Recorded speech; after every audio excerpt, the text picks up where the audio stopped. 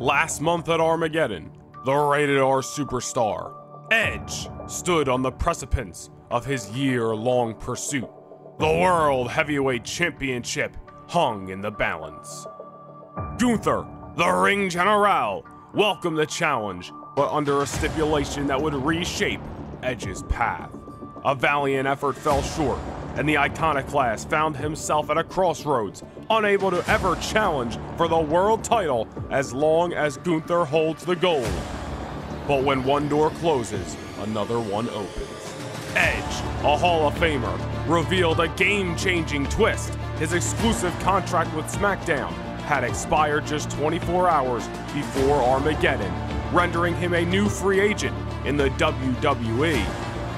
The rated R superstar seized the opportunity to test his mettle against Monday Night Raw's best, including none other than the WWE champion, Seth freaking Rollins.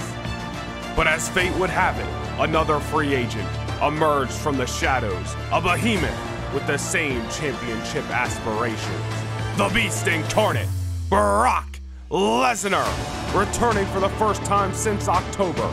Lesnar laid out Edge with not one, but two F5s, making a profound statement. Rumors have circulated that Lesnar sees Edge not as a personal rival, but as a clear-cut stepping stone to a WWE or world title match. Tonight, the narrative shifts from gold to glory as Edge, the Iconoclast, the rated R superstar, and Lesnar, the alpha male, the Beast Incarnate, collide. For the first time in over 2 decades, these legends will share the ring, not for a title, but for the chance to etch their name in the annals of history. The most hard-fought wars are often waged over the gold itself, but tonight, Edge and Lesnar embark on a different kind of battle. A clash not for the championship, but for the opportunity to stand at the summit once again. The stakes are high, the legends are prime, and the journey to glory begins at the Royal Rumble.